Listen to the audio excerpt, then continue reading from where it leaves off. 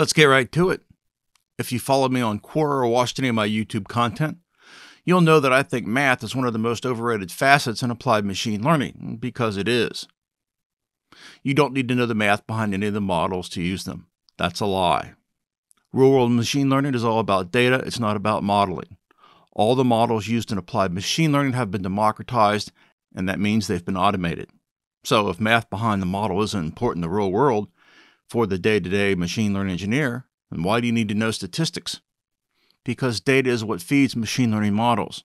The data is the most important facet to any machine learning project. Data cleansing is the single most important skill you'll need to know as a machine learning engineer in the real world. Data cleansing is applied statistics. Applied statistics means knowing what statistical principles to use and how to apply them to your data set. If you've taken a basic statistics course, you know what the mean value is.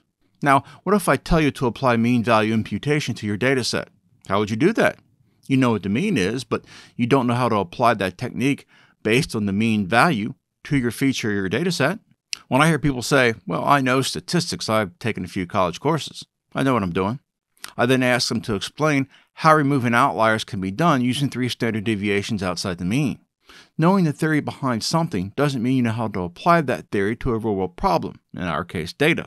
Not only do you need to know statistical theory, you need to know applied statistics also. As always, I have you covered. I'll put a free course down below in the comments section on my course on the fundamentals of applied statistics. Next, you'll need to learn how to apply these statistical techniques to your data. In the real world, we call that data cleansing. And you'll need to sign up to LogicBot to learn that. Thanks for watching. Don't forget to like and subscribe, and of course, have a great day.